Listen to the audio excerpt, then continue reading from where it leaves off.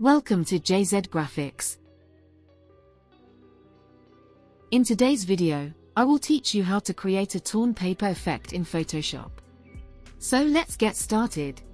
First, go to the Layer panel. Drag the image and create a copy of it. Then create a new blank layer.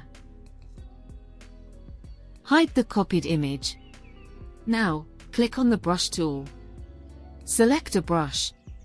The link of the brush is in the description, you can download from there.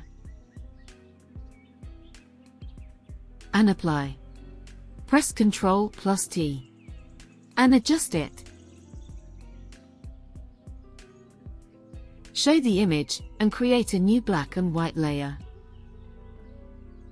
Right-click and create a clipping mask for both of the layers. Then right-click on the brush layer and open the blending options. Apply inner shadow.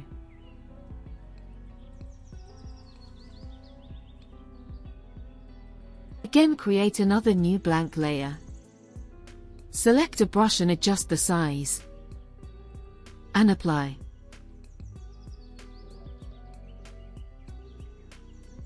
And that's it.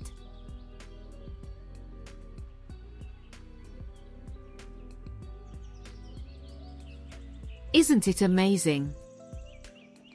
If you have any questions, you can ask in the comment section. Thanks for watching.